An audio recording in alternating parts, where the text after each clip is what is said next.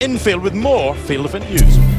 All right, Tim, a little cleanup, a little housekeeping in the men's pole vault. Brad Walker won it. He has the A standard. He's going. Jeremy Scott, by virtue of finishing second, even though he has just the B standard, he also goes. Jack Witt does have an A standard height from this year, so he will also be on the team. So your first, second, and third finishers do go on the team to Moscow in the men's pole vault. Tim?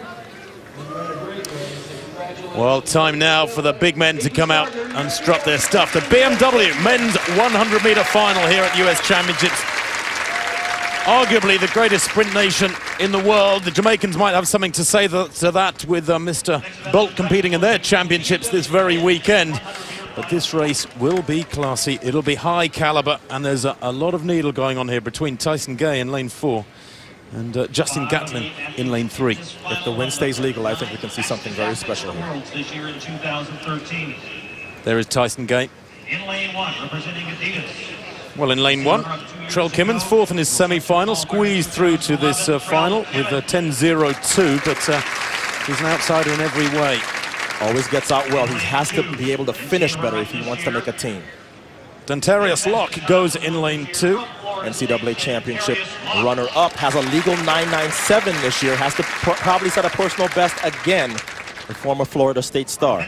Justin Gatlin goes in lane 3. Former Olympic champion, beat Usain Bolt last week, but well beaten by Gay an hour ago. I think this is the only person that has even a chance at getting close to Tyson Gay because of his experience and his ability to stick to his script and go through his phases patiently. Tyson Gay goes in lane 4, and isn't it great to see him back to his best? It really is, because since 2007, when he was triple world champion, he has really struggled with injuries, the second fastest man of all time, but back to the form that saw him world champion 6 years ago. Well, Charles Silman goes in lane 5. He's maybe one who could get in there. Yes, I think based on how he ran this last 2 rounds, as well as being obviously NCAA champion, this is somebody ready to break through, maybe sub 10, and could make this team very, very easily. Raheem Salam, 9.86 in his semi-final. It was windy. He likes this track. His personal best is on this track, 9.97, when he finished second 2 years ago here at the NCAA championships. Mike Rogers goes in lane 7. Bit of an indoor specialist, but 9.90 in his semi. And he's run 9.85. There's no reason why he shouldn't be very much a contender to make this team. And Isaiah Young out in lane 8 was fourth in his semi, like Trell Kimmins, way over in lane 1. He ran a winded 9.93 in his semi-final.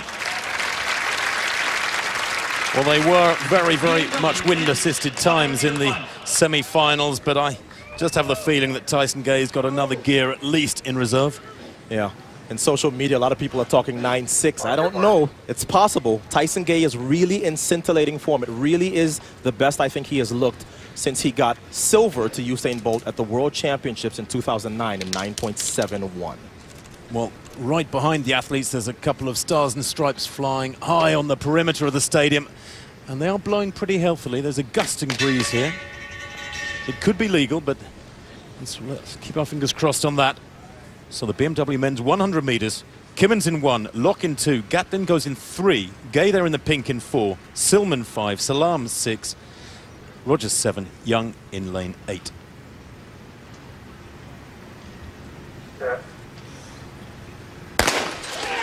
Not a particularly good start from Tyson Gay, much better start from Silman beside him in the yellow. Now Tyson Gay coming through, Justin Gatlin leading the first 50, but Gay comes through in the second half, as ever, to a strong, strong win there, 9.76, and just checking the win there, it was 1.1, that is a very legal time. 9.75 it's been rounded down to.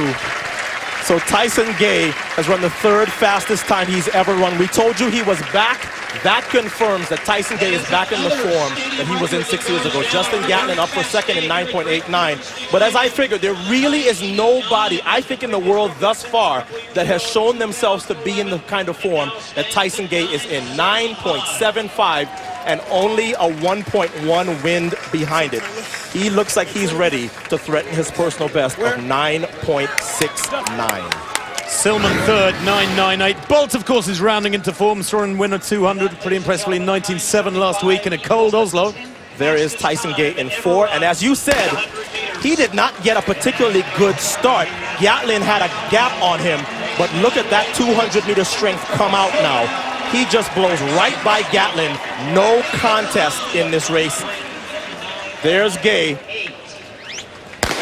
If Tyson Gay could figure out the first 10 meters this year, not only I think could he really threaten Bolt and the Jamaicans, but I think he could really take a shot at the American record and possibly the world record. This is a fantastic run by Tyson Gay. 9.75. It actually breaks the championship record that he held of 9.77 from 5 years ago. Well, the fastest time in the world this year by Tyson Gay by about a metre of the blue track here in the stadium. Tyson Gay from Justin Gatlin, Charles Silman third, 9.98. In fourth place, Mike Rogers, 9.98, and he doesn't even make the team. Well, Lewis is with the winners down on the infield. Tyson Gay. All right, a bunch heading to Moscow, Russia, representing the United States. Well, Tyson, when you look up at the clock and you see 9.75 after all you've been through, what are your thoughts? I feel good. I'm happy, joyful moment. I'm healthy, and I just had a good race.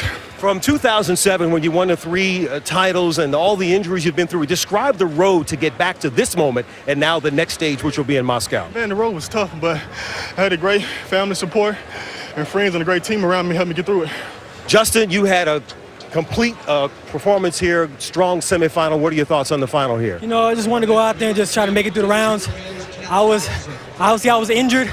What was that for? My hamstring, lower hamstring right there with the kinesio tape, and I just wanted to come out here and just wrap it up and just pray to God and go, man. You're on the team. You beat Bolt earlier in the season. What do you think promise holds for you when August approaches? You know, it's far away. It's a long season. I'm going to get healthy, and I'm going to go back to the drawing board and do some more stuff and just go out there and try to get on that podium again. All right, well, I think the young man next to you is going to need a little bit of help as you kind of coach him through the next phase, the next step. Charles, you had a tremendous national championships coming off the collegiate series. How did you put this race together and make this team? You know, I just kept my faith in God. You know, I came in a little bumped, a little messed up. So, you know, all last week I just went in the training room and kept getting treatment and stuff like that. So, you know, I was just blessed to make it through these rounds and make a team. All right, congratulations. We'll see you in Russia. Thank you. All right. Tim? Well, thank you, Lewis. Yeah, there's some special sprinting there in both men's and women's races. Let's deal with those men first of all. The time's spectacular, the wind's keeping it legal, and are we seeing Tyson Gay coming back to maybe producing PRs later in the summer? I don't think there's any question about it. As it always is, the question for Tyson Gay is, can he stay healthy? And so far, he's doing a good job of managing his racing. You don't see him racing everywhere. If he can stay healthy, I think he is ready to go well into 9.6. An English Gardner, there's a little bit of the Alison Felix about her. She's 21 years old, but that was a quick time too. Yeah, there's no question about it. English Gardner has arrived. There are a lot of people who don't make the transition from college to pros. English Gardner is definitely ready to face the pros.